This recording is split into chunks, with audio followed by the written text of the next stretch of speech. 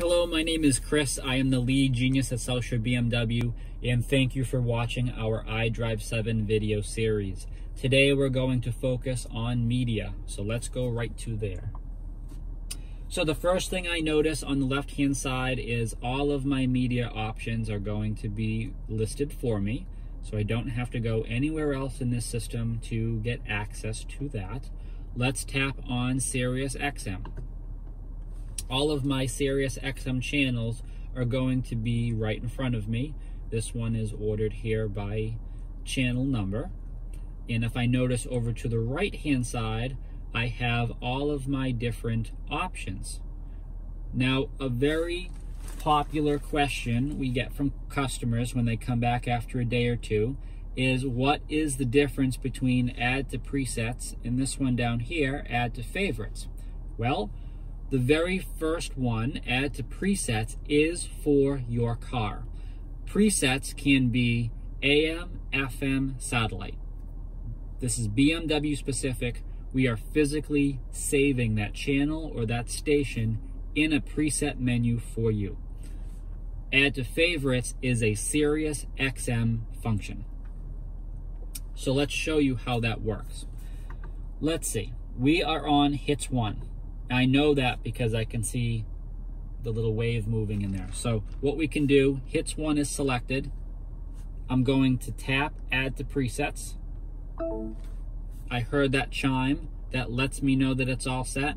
And another quick indication that I know that it's all set is my only other option now is to delete preset, so I know it had to work.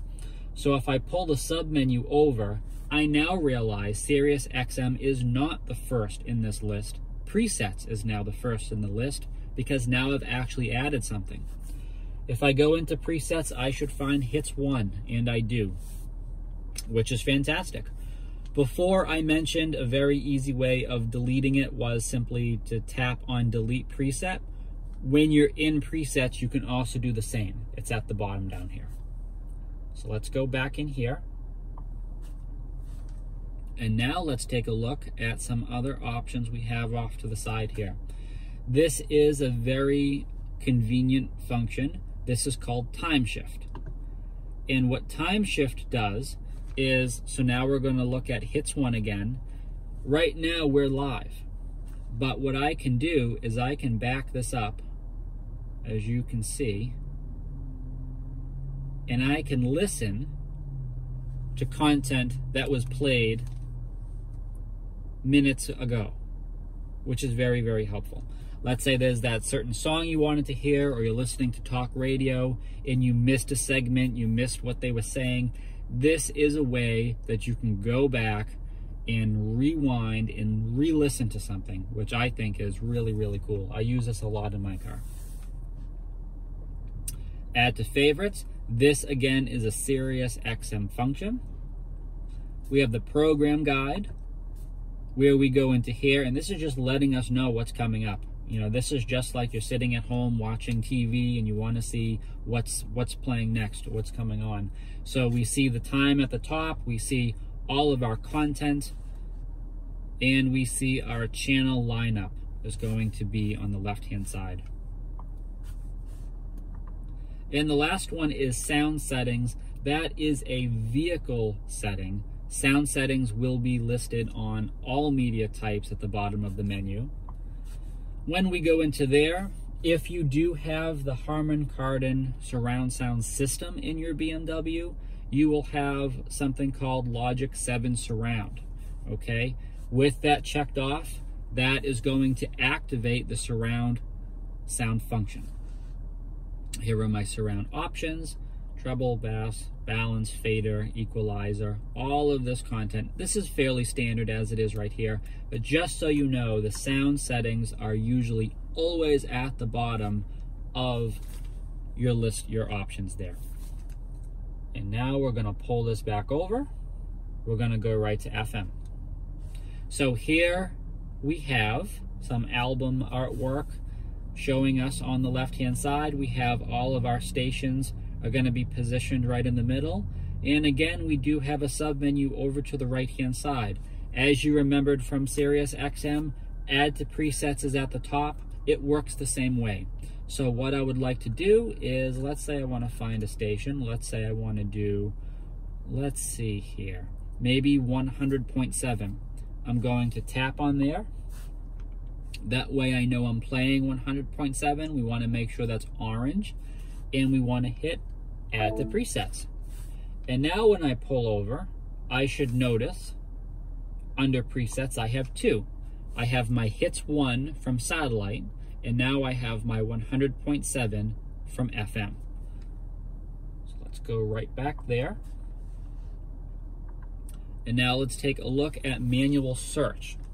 So what this does is, if I tap into this, I know I'm at 100.7 because that's what I just saved, but this allows me to move my finger across this list and find this exact station that I'm looking for. Why would this be helpful? This would be helpful because if you notice in this list here, we skip a few. And that is because where this car is currently located, it is pulling all of the radio stations that it can find within range. Now, if there is something that I really want, a station that I really want to set, or really want to listen to, even if it's a little staticky, this is how I can do that. I can go to the manual search, I can dial in exactly where I want to go, and that's how I know that I'm going to be able to get those types of stations. Because unfortunately, this list in the middle isn't going to do much for me if it's not in range. And finally, we have the same sound settings that we found under the Sirius XM. So now we're going to pull this over.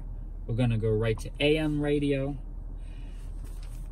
Same concept that we've seen. We have the artwork, if there's any. We have our AM stations are going to be listed right in the middle.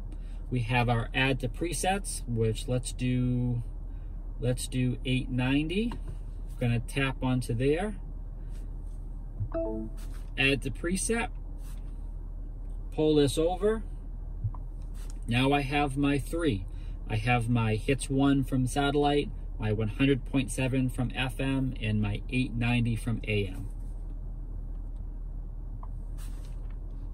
Still have my manual search from before, still have my sound settings from before. So we're going to pull this back over. We're going to go right to music collection. Music collection refers to a hard drive located inside your BMW. Now, what happened before is customers would have a CD or DVD. They would put it inside of the CD player or DVD player, and it would play the content. However, in our new cars, there is no more CD player. So if you have a USB stick with that content that you'd like saved on there, plug it in the USB port, and then all of your music will be uploaded into this screen here. You then will have the opportunity to save it to the physical hard drive in your vehicle. That is another option that will pop up on the side here when that is available. But you can see right under music collection, the first thing is search. So you can search all of your content. You can look by artists, look by album titles. So it's a very, very easy way of going through all of your content there. We have the shuffle option. Again, your add to favorites. We have similar titles and our familiar sound settings. Pull this over.